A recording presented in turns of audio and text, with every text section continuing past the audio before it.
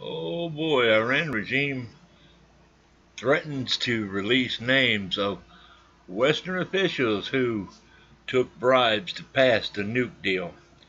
Earlier this week, President Trump withdrew from the sham Iran nuclear deal. President Trump knew the deal with the Iranian was not working. This was despite former Secretary of State John Kerry's working against Trump administration to salvage the weak deal with the Iranian regime.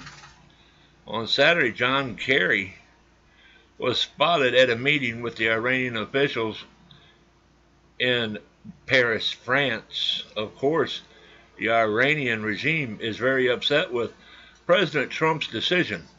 Now this, Iran's foreign minister spokesman Hussein Jabri Asari warned Western officials this week that if they did not put pressure on the Trump administration, the Iran regime will leak the names of all Western officials who were bribed to pass the weak deal.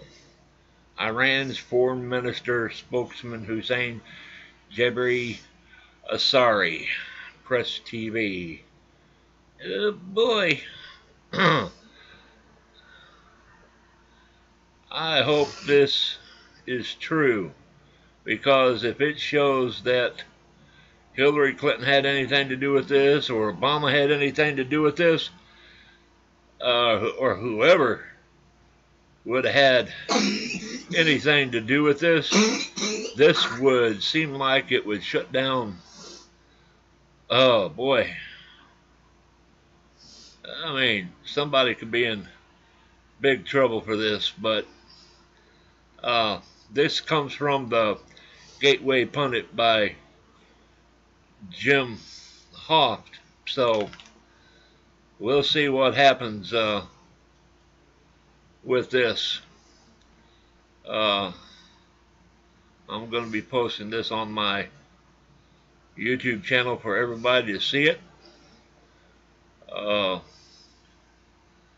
lot of people could be in some trouble because of this, especially if people were bribed to pass this Iranian deal.